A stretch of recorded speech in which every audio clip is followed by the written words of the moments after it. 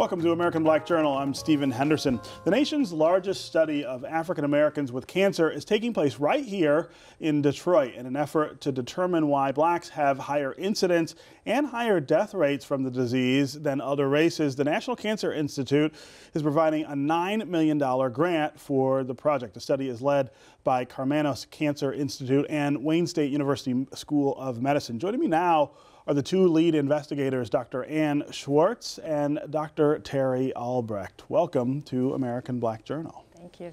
Yeah, I think the first question I'll start with is, why Detroit? Why was Detroit chosen for the site of this study?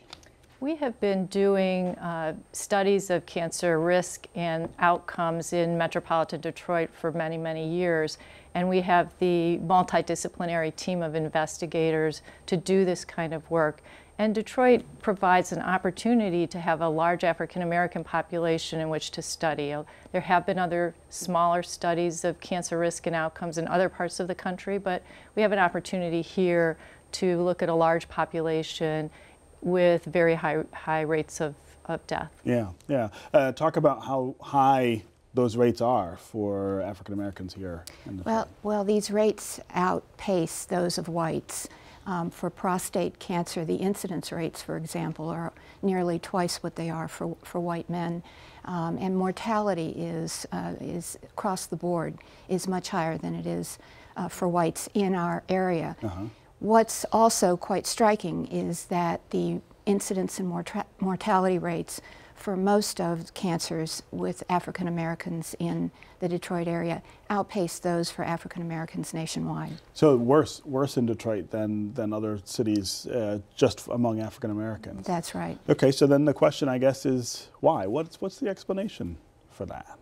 Well, that's what we hope to find out. You know, there are many possible explanations in terms of issues of access to care, risk factors, treatment choices, genetics, biology, and so we're looking at a whole host of possible factors to try to come up with what is driving those rates and what we then can do to bring them down. Right. A lot of times when we talk about health on the show and African Americans, we talk about that sort of tension between cultural factors like diet, things like that, environmental issues, and care issues. In other words, that mortality rates are sometimes driven by both. Talk about that mix here with cancer. Well, it's a variety of biological, social, environmental, institutional factors that affect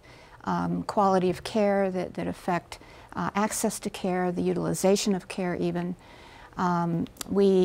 What we've found is that there have been a disparate set of studies that have looked at each of those pieces. And you know, this genes to society. This has to do with basic biological differences, to institutional racism, to housing segregation, to deprivation, to poor health in general, comorbidities, all of these things. So we know that each of these has an effect. What we really don't know is how these things interact together to place an undue burden on African Americans. You know, many people are surviving the treatment of cancer and maybe even living into 1 to 5 years, but they're not necessarily surviving as well as they should be and could be. Yeah, comorbidity is something I'm quite interested in, this idea that you die not just from cancer, but that there are other factors that help accelerate it. That in that respect, you can get to some of the other health problems that also face the Black community more than others. Absolutely. We find that in some preliminary work we've done that risk of hypertension is higher in the Black population of cancer survivors. And so when you have to choose between taking care of yourself and doing your cancer treatments and what else is going on with your health, there's a lot to deal with. And so we've got to understand what those other comorbidities are, how they affect both your outcomes after treatment, how they might affect treatment choices, and what to do if you've survived your cancer but now you have this other range of health effects that we need to be paying attention to. Yeah. So how do you move forward? Do you find yourself at more risk of other health problems because you had cancer, or as a result of the treatments from cancer? Is there a relationship there? There certainly can be. There's also, some of the things that we've not disentangled very well are how the treatment for one disease affects other diseases that you maybe have had while you are then diagnosed with cancer, and the extent to which then that disease burden is the synergy of that is much worse for you. Sure. There's also the case that unfortunately, many of our cancer treatments, while they're very effective related to cancer, can create other sorts of problems. Sure. Can affect the heart, can affect something called peripheral neuropathy, which is numbness and tingling, that can also be painful. So the kinds of side effects that come about, and that then weaken people's resistance and their resilience and their ability to withstand the process of recovery. Yeah. Is affected. Yeah. One thing that strikes me as also important here is sort of placing Detroit in the medical treatment context. Not only do we have Karmanos here in Southeast Michigan, we've got the University of Michigan Hospital, which is also quite renowned for cancer treatment. You would think maybe that would indicate or counter-indicate some of the things that you're talking about. Treatment should be better, or survivability should be better here. Right. The Karmanos Cancer Institute is a NCI-designated comprehensive cancer center, which means that we are at the forefront of research, treatment, education, but people need to be aware of that, and they need to look for the best care and go to the doctor. Right. Once you're diagnosed, great care, but you've got to get into the system to be diagnosed. Yeah, yeah. And the access issues, I would imagine, are formidable here in terms of access to insurance to be able to go to some place like Karmanos. Absolutely, that all plays into it.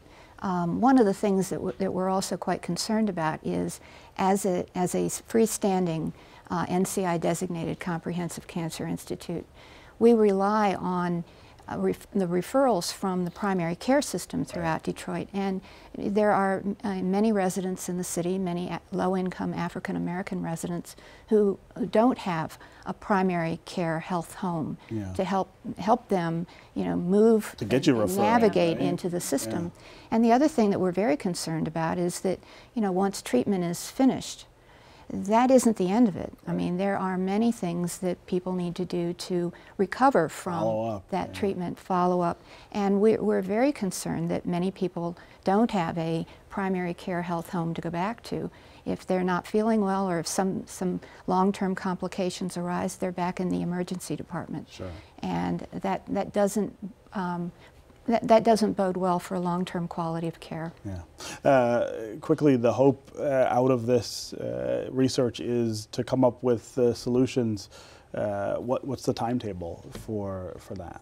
This is a 5-year study to collect data on 5,600 African Americans with 4 types of cancer: breast, colorectal, lung, and prostate.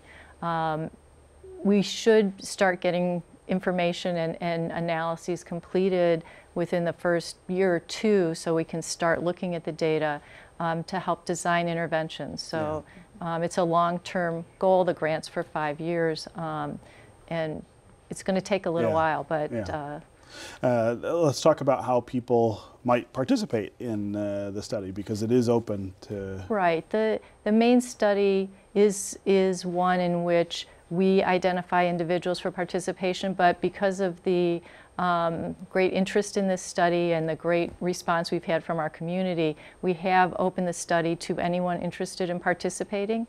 They can call a toll-free number at 844-729-4854 if they're interested in participating. Yeah, and I would imagine that you're already getting a lot of interest from yes, folks from some of the publicity that the study has gotten. I'm very thankful for that. Yeah. Okay, congratulations on the work, and thank you very much for being here. Thank you. Absolutely.